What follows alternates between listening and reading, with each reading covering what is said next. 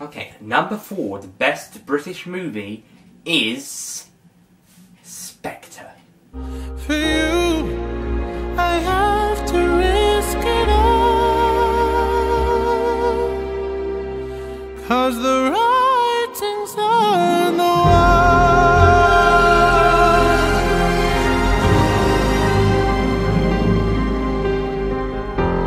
Yep, the 24th James Bond movie, the latest installment of my favourite film franchise, Spectre. Whoa. Again, I rewatched this one. I've rewatched Night at the Museum, Secret of the Tomb, and Jurassic World, and Shaun the Sheep movie, and one of the next 3. I think this is probably going to be Daniel Craig's last one, to be honest. Daniel Craig's James Bond. That's not even confirmed yet, though. There's a lot of speculation. So Spectre, the latest James Bond film, it features James Bond, played by Daniel Craig, solving mystery. Being given a cryptic message from his past, he goes off to find this assassin at the start of the film. It goes out in probably one of the best opening shots of a movie ever. One of the best shots probably has been done in several takes at a time. So shot. But it's been edited together to looks like one long take. I think there's a film on the list later on that does the same probably. So yeah, and after killing this guy in the opening credits, P.S. my mum doesn't really like the song Writings on the Wall. I think it's good. Titles are okay. I think they've gone a little downhill after Casino Royale, although they have gone a bit better than Quantum of Solace. It's kind of an up, down. So these ones are maybe on the same par as Skyfall. Seems like that break from one film has done Daniel Craig not as good. Didn't do that him as well. Well, Die Another Day wasn't that great. Didn't have a great title sequence either. They do look visually stunning though, which is more than could be said for some of the Maurice Binder ones and the Robert Brown-John ones. And they're definitely better rendered than that being said, those ones are better rendered than MK12's Quantum of Solace one. Yeah. Daniel Craig does do a good job with them. I like how it's similar to the Elementary Secret Service title sequence by showing clips from the previous film, or having some stuff from the title sequence be similar to scenes or moments from the previous 3 films, as well as scenes from the upcoming from the film, this film. Yeah, that's actually quite clever and well done. My particular favourite bit of the title sequence is the octopus coming out behind Christoph Waltz's character in the title sequence. Sorry, my pen. That's really good. And when you actually see this, the scene isn't as interesting in the actual film. It's quite quiet. The characters are pretty quiet and they don't do much. Thankfully, there's a honest trailer that actually talks about this for a bit. In fact, they claim the film is pretty boring, and there is... I think those are probably the closest to being boring. But the film is really good. It's a really good film.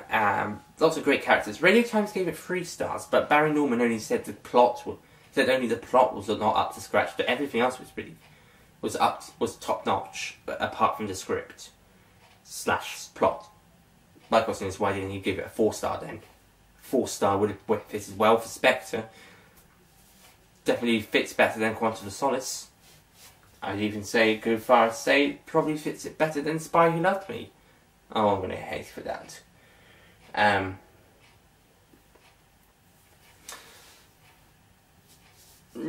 Yeah. I don't think Spectre's one of the best. I think it's one of the good ones, one of the better ones, but not one of the best. Skyfall, the one that it follows, Skyfall, the previous one, is definitely the best. It's the best film I've ever seen.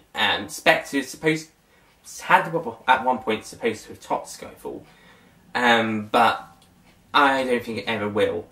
It's a good film. It's really good. I don't think it was top Skyfall or even Casino Royale. Definitely more top Quantum of Solace, and I think it does Die Another Day. If I was to go through the whole list, I'd probably be here all afternoon. Well, at least take up the next several slots. Okay, I'd say it's better than most, but not as good as some. Of the old ones. Just summing it up. In fact, overall, better than most, but not as good as some. That's Spectre in a nutshell. I haven't finished talking about the plot, did I? After the titles, we then see Bond goes to the funeral, and then he meets the widow, and then she leads him to Spectre, who then leads him to Mr. White again, and then to his daughter, and then they have to uncover the mystery of the organisation. In fact, it's Madeleine Swan, Mr. White's daughter, is actually the one who tells him the organisation is called Spectre. And at the end, later in the film, you then realise a trick.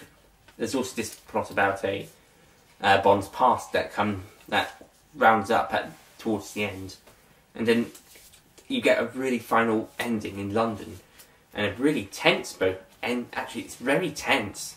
The scenes in the MI6 building are very tense. Yeah, it's probably the most tense ending, at least since Casino Royale. Skyfall had very tense, but it was very action-packed. This one has a little less action. Well, in London, at least. At least the MI6 bit. It's definitely more tense than action. Which works for this one, though, to be honest. It works better here than in the others. And Andrew Scott's character is great. He's obviously the villain, because the character is very like Moriarty from Sherlock. If the character had been written a little bit differently, we probably would have suspected he wasn't bad. It probably wouldn't be as evil as obviously evil. Hopefully Andrew Scott can get roles where he isn't the obvious bad guy, because of his role in Sherlock as Moriarty. P.S. Andrew Scott is fantastic as Moriarty. He's probably the best one I've seen. General Harris does a good job in A Game of Shadows, but Andrew Scott is probably the best Moriarty. Easily, no question about it. Yeah, so Andrew Scott was the obvious bad guy in the film. A obvious bad guy. So Christoph Waltz and Dave Bautista, we already knew was a bad guy. Was a henchman.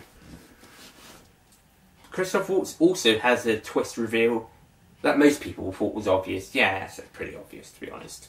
If you made it another character, then it probably wouldn't be as obvious, but you made the most obvious character have this twist in. Oh, I'm going to spoil it. This is a spoiler-filled list. Franz Oberheiser, Christoph Waltz's character, is Ernst Stavro Blofeld. He's Blofeld, to be honest. He's a more fitting Blofeld for the 21st century, similar to Spectre for the more serious Spectre than the campy 60s, 70s ones. Well, I say campy. Not as serious. It was quite serious, but not as serious in the 60s and 70s. Very early 70s. But this one's a bit more of a serious organisation. It's not too different to Quantum, which was technically Spectre before they got the rights. It's very like Quantum. It's a very modern organisation. It's very real. And this is a pretty much real Blofeld for this organisation. And Waltz does a good performance. I won't say he's the best. I think I would go with Donald Pleasance or Charles Crane. Best or favourite. Or even one of the guys in the chair stroking the cat. We don't even see the face. It's just another actor doing the voice. Two actors. I think I'll go with the one from Russia 11th London. Over to 4 Your Eyes Only one, though. Telly's father does a good job on Her Majesty's Secret Service, though. Max von Sydow from Star Wars, The Force Awakens, doesn't really, is in the unofficial Never Say Never Again, but doesn't get much to do. Strangely, no Blofeld in the Casino Royale spoof, but then again, he only appeared a few months later, and only twice, properly. So yeah, Spectre. I've rambled about Spectre, well, not exactly Spectre, the Bond franchise and Sherlock, because of Andrew Scott.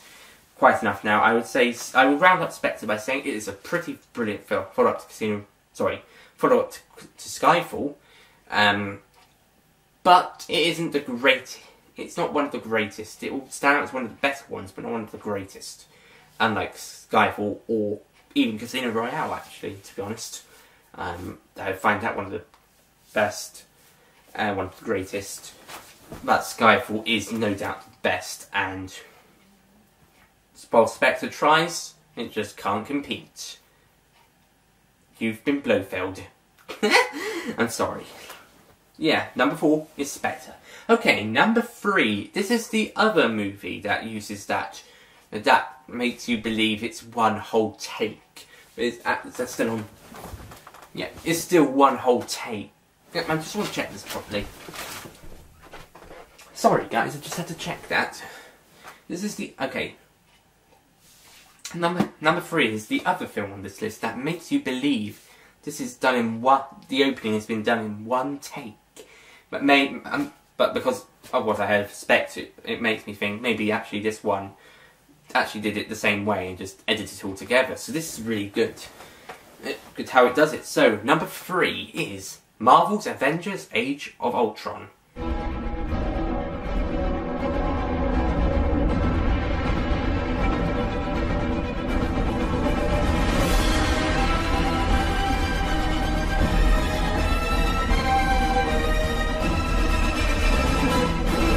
This was probably one of the most anticipated movies of the year, along with Star Wars: The Force Awakens, I would say. And yeah, the end result is good. I would probably prefer this over the first one, like with Hotel Transylvania 2 and Ted 2. And the remake, and the Cinderella remake. But it's a really good, but there are a few problems and issues. It is a really good film, though. The problems and issues don't really get in the way of anything. In fact, there aren't even that many. I don't even think of any. Yeah, I think this was really good. I don't really have much to say on this. The plot is that the Avengers are trying to get Loki's staff back from a base. I can't remember the organisation. I think they're relevant to something in the comics. They have Scarlet Witch and Quicksilver working for them.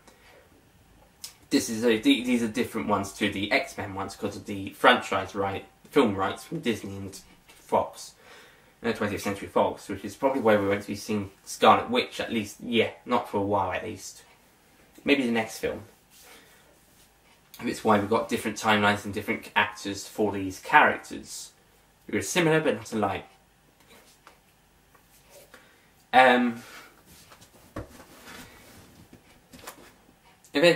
These two eventually join forces with Ultron, which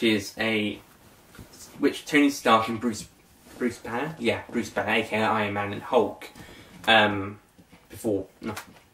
their usual selves, create to help protect the world from peace. However, it goes evil. Takes over Jarvis, and pretty much becomes the bad guy, filming an unstoppable villain that they created. So they have to go up against the villain they created, as well as these two powerful people. Although they do turn sides later, near the end of the film, to help the Avengers fight off Ultron and his army. And also we also get a new character, Vision, and some of the other side characters that help out in the other films, such as Falcon and Iron Patriot. We see that, and they'll be back in in Civil War, of course. We're back in Civil War. The next Marvel film, I think is Doctor Strange with Benedict Cumberbatch, again from Sherlock. So yeah, Age of Ultron. Oh, brilliant. Brilliant. Oh, and the voice of Ultron, James something. I think I'm going to say Horner, but James Horner, but that's a musician, I think, if I'm saying the name right. James Marsden, it wasn't him. It was James Spindler.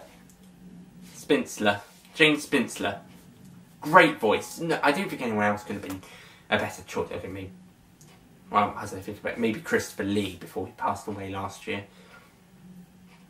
Or maybe or maybe Morgan Freeman. Speaking of which, not Morgan Freeman, I just remember Samuel L. Jackson. Samuel L. Jackson is in this as well. It has a cameo as what's his Nick Fury. Sorry, I almost forgot his name, which is a crime against Marvel. It has a it's Marvel. Nick Fury at the end. Yeah, not at the end. Sorry. In the film, about halfway, he makes an appearance, and it's a nice little appearance from Samuel L. Jackson. So yeah, very nice. Yeah, along with Morgan Freeman, he's one of the best actors out there, at least since the 90s. He was in Jurassic Park as well, by the way, if you remember. But he's also and also Star Wars prequels. But I think he's mostly well known for Pulp Fiction and for Snakes on that line in Snakes on the Plane. I've had it with these mother effing snakes on this. No, I'm going to do it properly. I've had it with these motherfucking snakes on this motherfucking plane. But louder. Yeah. He's great. And I think this one cemented the role. It cemented him. The role of Nick Fury. Yeah, he's great. Okay, moving on. Number 2. This one, these next two people are probably not going to be surprised at. Though they've made surprised at which order they are in. They won't be surprised that they're these top 2. So number 2 is the best animated movie of the year I saw, and that is Inside Out.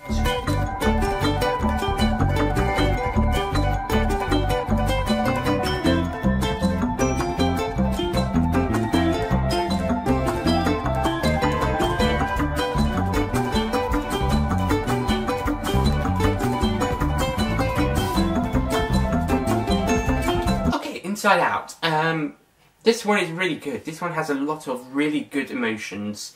It teaches really good lessons. It makes you feel like the characters. It makes you question if you've got these emotions inside. It's a shame there's only 5 emotions. As people seem to have so many. This is proven a point in Doctor Who when they're talking to Daleks or Cybermen, for example. The Doctor will usually say that, or even when he's talking to anyone, to be honest, he will mention emotions are great. So, yeah. So these emotions. There's a shame there's only 5, but that's enough for the film. For now, at least. Maybe we'll get another one as Riley grows up. But 5's enough for now. Strangely, Riley's one's a mixed gender. Whilst everybody other characters are the same gender as the person. Riley's got 2 male emotions rather than everybody just having 5 male, 5 female. Depending on your gender. So, for example, I could have 5 male emotions inside me. Riley is probably the only one in the film to have a mixed gender series on that. Either that or the 2 male ones are going to become female when they grow up. But even then it doesn't make sense. I don't know what the reasoning was. Maybe they just wanted 2 male characters. 2 main male characters. I don't know. Yeah, I don't think anyone dislikes Inside Out. I think everyone loves it, and there's a really strong reason for that. And it's called Inside Out. It's the movie. The movie is almost perfect. There's a few plot issues. Well, not plot issues. I question some of the characters' actions, but as terms of story, it works. It's a good story. It's really good. The emotions are great. The acting is great. Oh, there's another male character, and that's it's a imaginary character who's real in the mind, but not at all. There's a very funny How It Should Have Ended short where they do make that character real, and it's funny. Oh, it's funny. I really like that. It's sad when he dies, or gets erased from existence. He was a really good character. You might find him annoying at the start, but when you get to know him, he's a better character. Excuse me, I'm going to open the windows. It might be wet. Okay now. Okay, good. I think late afternoon is the best time to have a window open when you're recording. Yeah, okay. Hopefully it'll be the last take. Yeah, the character's name's Bing Bong, by the way. He's like an elephant, pink, wears a kind of a shirt, jacket, blazer thing, and a hat. There was also a Nostalgia Critic review of Osmosis Jones, which I've seen part of. Does have it very similar. It does say it is very similar to that film. They have things inside your body. They have films that are memories of the character, of the human. There's some other stuff. It does have similarities to Osmosis Jones, and whilst that one didn't get a very good reception, like they said in the film, someone could have taken those ideas and used it for Inside Out. Which I've seen a bit of Osmosis, but it's not. It's good, I think, but Inside Out is far superior. In fact, I would say this is the best. I've seen every single Pixar film. I think I've seen most of them. I think the only one I haven't seen is Bug's Life. I think that's the only one I haven't seen. And Good Dinosaur. Finding Dory hasn't been released yet, so I probably won't see that just... I'm predicting my schedule, it's probably not going to be one I will be able to see if I do get to see any this July, August. It's not likely to be one I do get to see this summer. Maybe later on in life I will be able to go back and revisit it. I've got Finding Nemo on DVD, so... Yeah, I think the only two I haven't seen are Bug's Life, which I could have had the chance to, but I never got round to doing it, and Good Dinosaur, which we skipped. We just passed on. Yeah, number one best Pixar movie I've seen out of all of them, apart from 3 if you count Finding Dory, even though it's not been released in the UK yet. Inside Out is the best. Inside Out. It would have been the latest if Good Dinosaur had been released earlier. Yeah, Inside Out, brilliant movie. Really makes you think, really makes you feel. It's a really good story. Okay, and on to my number one pick, and I bet you've all guessed by now. It is, of course, Star Wars The Force Awakens.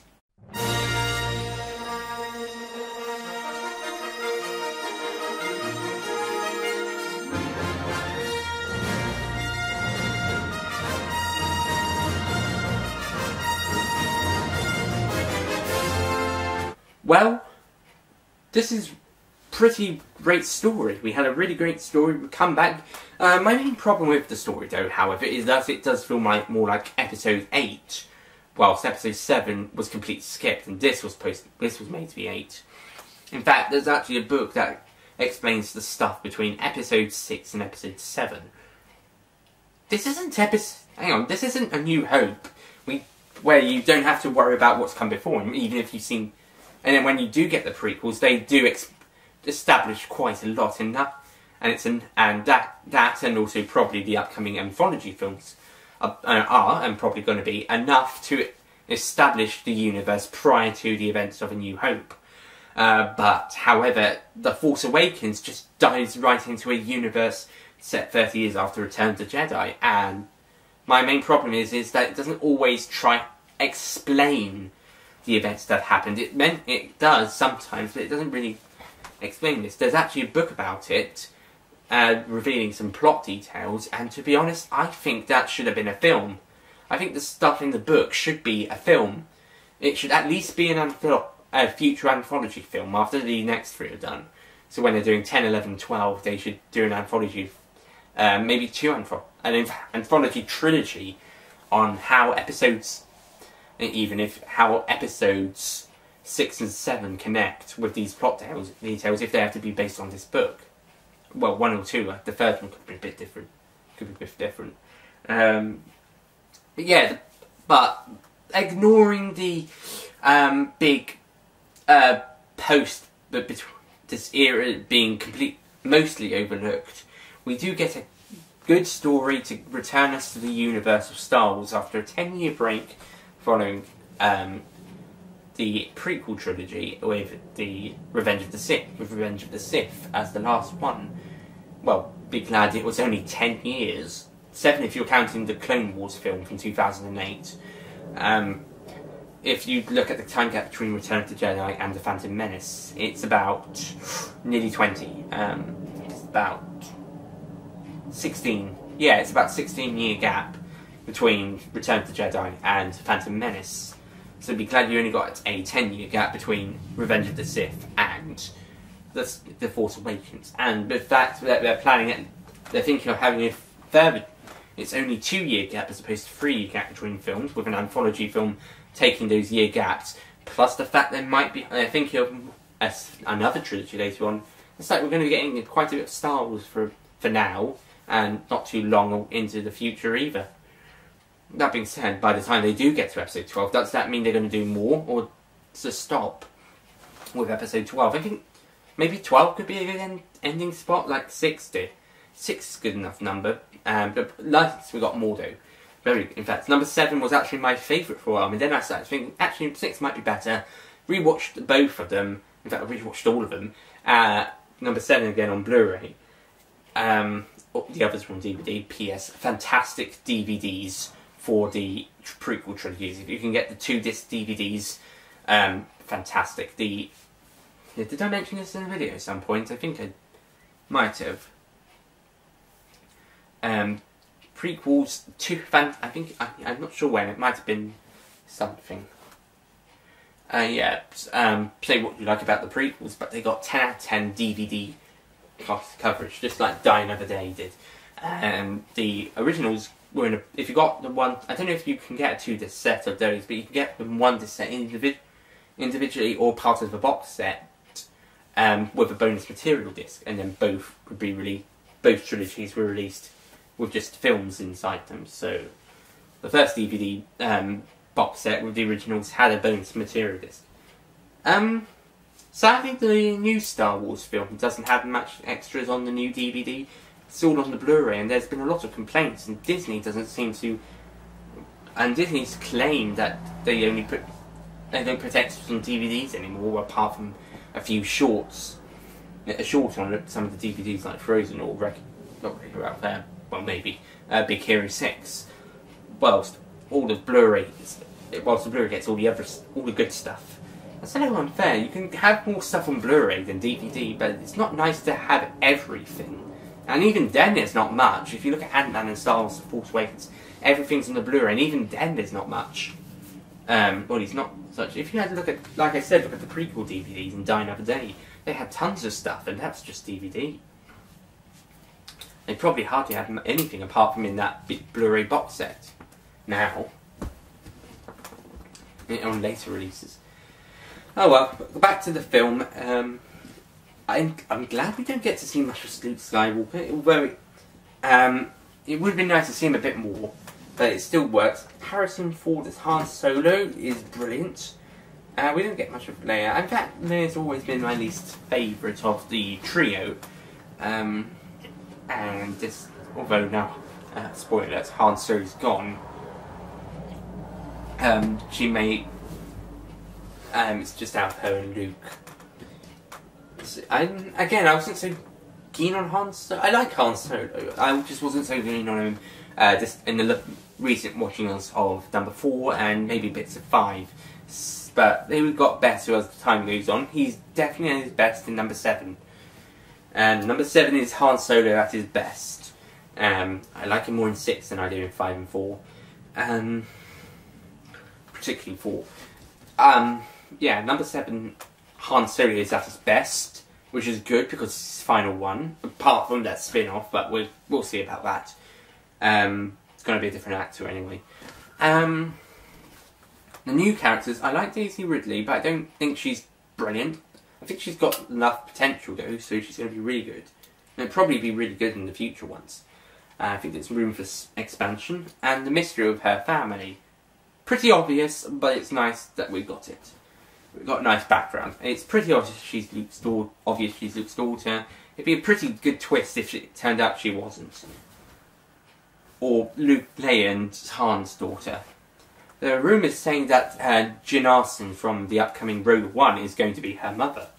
So does that mean Genisys survives the events of Rogue One and the original trilogy and marries Luke / gives birth to his daughter? To be honest, I think Jin's going to die in the film. That would be a really good twist. Here's a good twist for Rogue One. Here's a good idea. Jin's talking to her father about stuff, and he's like, "I'm sorry, Jin." She's like, what? And then Darth Vader stabs her with the lightsaber. Oh, that would be a great moment. Just have her talking to her father, and then Darth Vader kills her. If you're not having Jin killed off by Darth Vader, kill off one of the others. Kill off one of the other characters by Darth Vader, exactly how I just said it. Well, okay, through the heart, through the stomach or the heart or something, through the body, from behind. Not necessarily talking to another character, just maybe looking around and then... That'd be great. It's a bit violent, and I do want Rogue One to get a PG rather than 12A, as unlikely that seems. But... yeah, yeah, there's a lot of good stuff in The Force Awakens. It's really good. I don't mind the character at the bar so much. I think there's more room for her in expansion. I like the Stormtrooper Finn. He's probably my favourite of this new trio. Which is Rey, Finn, and Poe. More than Poe because he didn't get to do much. But I really like Oscar Isaac. I think he's probably one of my favourite actors in the film. He's definitely brilliant in The Bourne Legacy and in X-Men Apocalypse. Although he gets little to do in Bourne Legacy and Apocalypse. You can't really see him properly because he's underneath makeup and stuff. And heavy costume, maybe even a bit of CG if I'm not mistaken. So here is the best chance he can get a bit of Oscar Isaac. Again, not so much, but he could be in the next one. Yay! Looking forward to seeing him. I would like to see him in more stuff. Yeah, so yeah, looking forward to more Oscar Isaac. Chewie. Every film since episode 3. Chronologically, he wasn't in 1 and 2. And yeah, he's back. It's like, it's so awesome. I mean, how can you not love Chewie unless he's really, really loud and whiny? But that doesn't happen in the films much. There is a Star Wars holiday special where he has a whole family doing his one every second, or almost every second. I haven't seen the thing, but I've seen clips in the review of Nostalgia Critic. Yeah,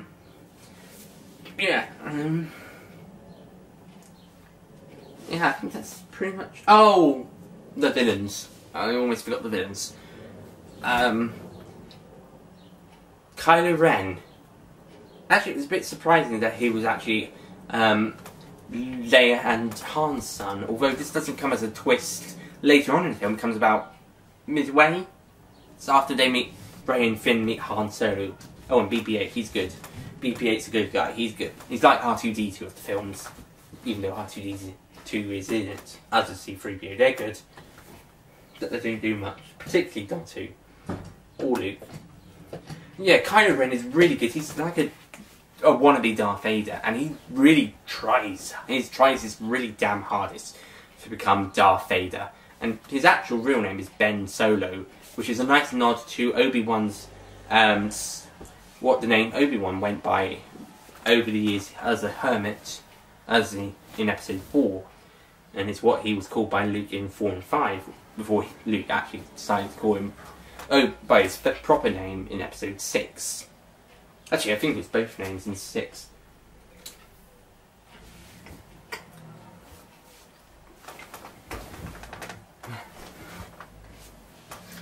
So, yeah, and Andy Serkis is Emperor Smoke, who is a giant. Sorry, is he an emperor? Oh well, he's the leader anyway, and he's this giant, bald-headed thing appears from somewhere. He's really good. He's got a really good voice. Yeah, he's very good.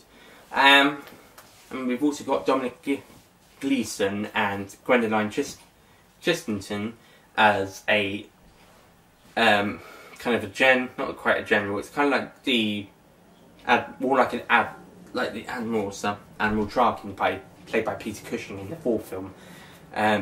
It's one of those. He's the guy who gives that big Hitler speech in one of the scenes, and meanwhile, Gwendoline is the first female stormtrooper general. You don't see her head, her face, but you do hear her voice. I think it's the first time we've had a female as a stormtrooper, so that's nice. And she gets a much better uniform as well. Oh, and there's a very funny joke from a very funny nod to episode 4 when Get dispatching of her. I'm not sure how she and the Admiral person, the Dominic Gleeson's characters, survived the destruction of the base, but I think that they are definitely in the next film as well. So they're definitely in episode 8. Making this more of a connected story, I suppose. It's because some characters from 4 were not in 5. Some were not in 5 or in 6, for example. And yeah. Oh, and Admiral Ackbar from episode 6 returns for a bit. I don't know if he'll be in the next one, though. Oh, and there's a few other and there's another alien from episode 6 that makes an appearance in episode 7. It's that one that was with Lando at the end in the Millennium Falcon. Not sure why Lando isn't back. Billy D. Williams was rumoured to be in it, but he wasn't. So, if Lando does come, I would like Lando to come back for episode 8. He could continue Han's legacy, or something, or maybe just help out a bit. Another thing I probably would like for episode 8 is Ghost Yoda coming to help train. I don't know why, it sounded like a good idea, Ghost Yoda. It's a good idea, just like Darth Vader stabbing Jyn Erso in Rogue One, or any other character. That scene probably would have fitted, but the scene with talking to her father would have fitted well. So yeah, I've rambled on long enough. Star Wars The Force Awakens is brilliant. It's got very good story, great characters, great action, great stuff. It does have a few issues, but overall it is a fantastic movie. And I'm sure you'll like it. Thank you for watching this, probably. Hi guys, sorry about that. Camera footage just stopped. Yes, so anyway, thank you for watching my ranking, and I hope to see you next time. Before we finish, here's a reminder of the list. So number 13 was Terminator Genisys. Number 12, Minions. Number 11, Hotel Transylvania 2. 10, Night at the Museum, Secret of the Tomb. 9, Ant-Man. 8, Ed 2. 7, Cinderella. 6, Jurassic World. 5, Shaun the Sheep Movie. 4, Spectre. 3, Marvel's Avengers Age of Ultron. 2, Inside Out, and number 1 was Star Wars The Force Awakens. So yeah, thank you for watching, and I'll see you guys next time. Bye!